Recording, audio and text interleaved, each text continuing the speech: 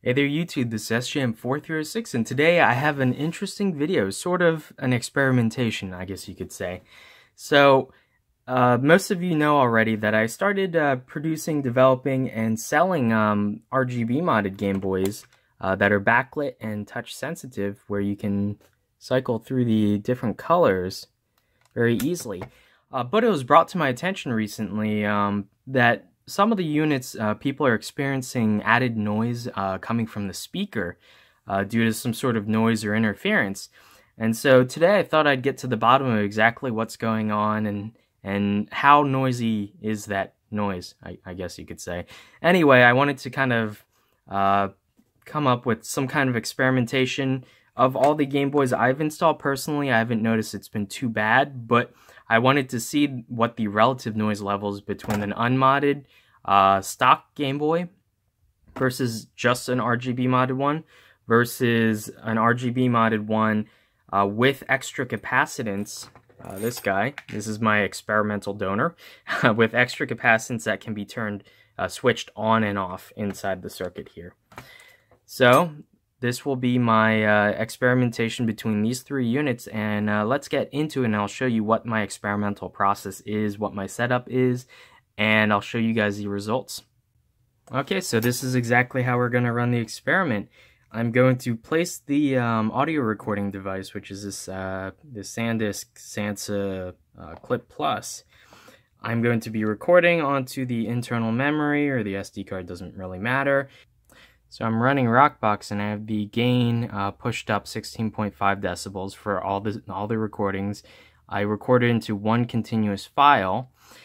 I have it placed about so because the internal microphone is right at the top here, so it's relatively close to the speaker. I placed them all right on in between the D-pad and the face buttons, right up until the start and select buttons, so they're all physically in the same location.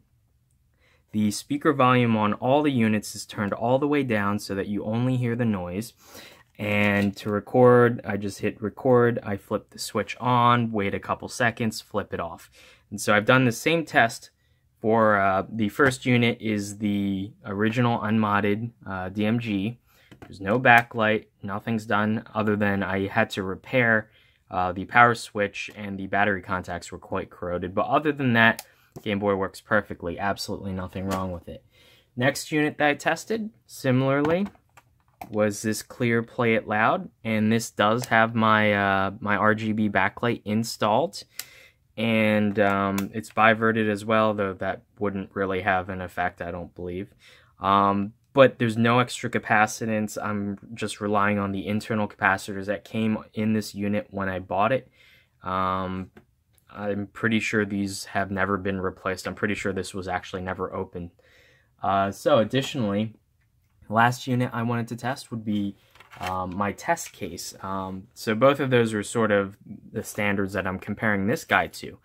And this guy is a black Play It Lab. This I have I biverted, and I've RGB modded with my RGB controller chip.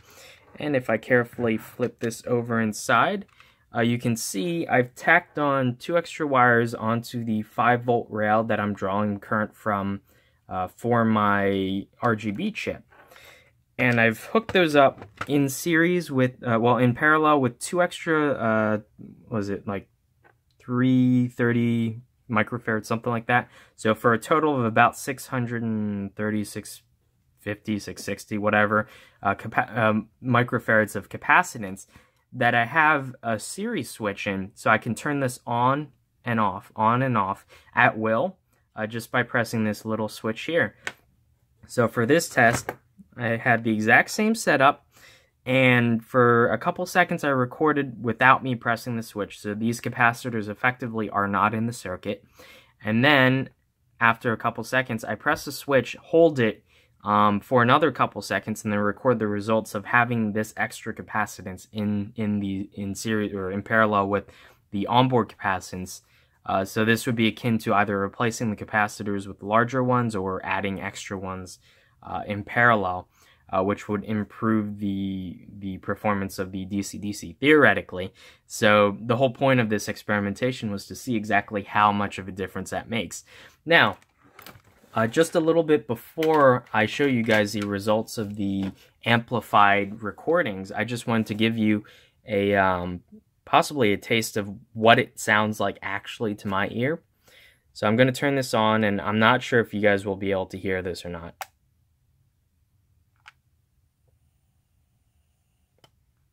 So pretty quiet, I would say. If you get your ear right up against it, you can definitely hear some noise, but not too bad. So next is the clear one, the clear DMG.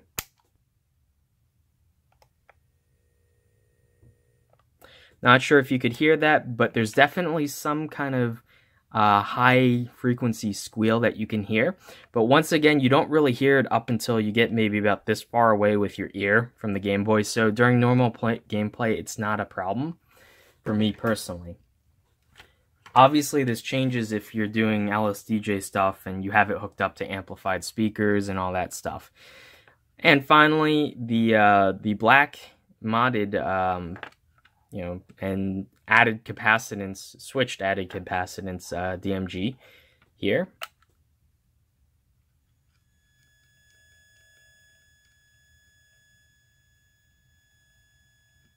So that is without the extra capacitance, and you can hear definitely it is louder than the clear Play It Loud, even though both of the units right now without the switch being thrown have the original capacitors inside.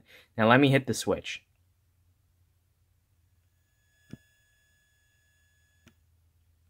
Basically, once I hit that switch, I can barely hear that sound. Maybe if I put my ear within 1 or 2 inches, I can still hear a little bit of a squeal, but it actually does a pretty good job. These extra capacitors definitely do a pretty good job of suppressing any extra noise. Now, this is all sort of unscientific, so let's go ahead and actually record this and amplify it. I'll increase the gain so that you guys can definitely hear the relative differences between the 3 units. Okay, so here we are. I recorded all my audio with this little Sansa Clip Plus onto the SD card. And I'm actually running Rockbox on this, so I'm able to change the gain on the recording, so I upped it immensely to make anything audible at all. And so I've actually imported the file into Audacity here so that I can see the waveform as well as click through it easily. Because the volumes to begin with were pretty low, I've had to up the gain maximum to even get a chance of hearing it, showing you guys this.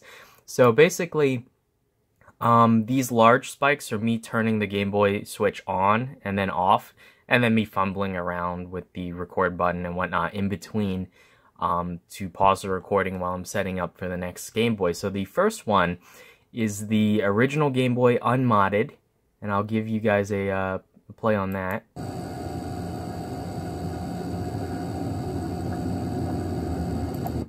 And so obviously these aren't actual volume levels, but this is for a relative analysis. So you can see during this stretch, there is some sort of electronic buzzing, and this is a completely unmodified DMG. I think it's a revision 6. So it's a little bit earlier than the Play It Loud ones that I have in my collection currently. And so then the next up is the clear Play It Loud that I have, which is RGB modded. Other than that, there's no extra capacitance. I've never changed any of the capacitors.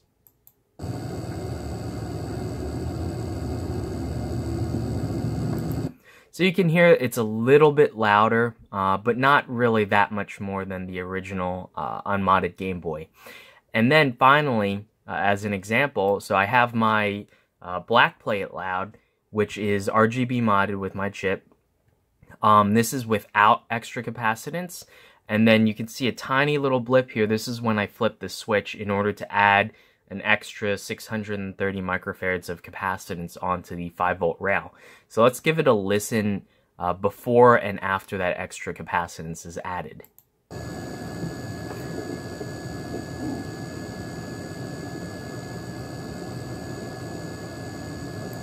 So you can definitely hear there's some sort of high-pitched squeal in this model versus the clear DMG, which didn't really have that same characteristic noise. And even in person, the clear DMG, for some reason, sounds quieter even unmodded. So there's obviously some variability in terms of the aging of the components inside the Game Boy between the clear DMG and the black one. Now, let's listen as I flip that switch, how adding that extra capacitance affects the noise level within the audio. So this is without extra capacitance. This is with extra capacitance. So yeah, during this point in time, you can definitely hear the change between here right before I switch over and between here right afterwards. And you can, if I were able to zoom in on the waveform, you would definitely be able to see a difference in terms of the amplitudes. But this is just sort of a simple experimentation to show you guys.